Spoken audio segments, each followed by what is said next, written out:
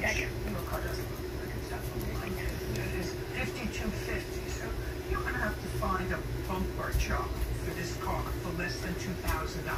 Mr. Rodriguez, is that the amount that he told you was to fix the car, sir? Yeah, way on. At first, he spoke to me about the car, told me he wanted to take it to a shop.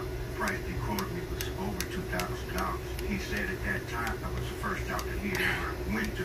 And he said he wanted to check with another shop, a stage down the road. When he communicated with me again and told me that he had for $1,600, somewhere around that price.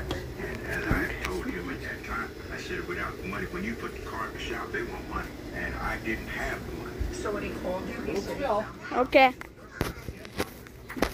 Alright guys, so this is flavored water. I don't know if you guys know what flavored water is, but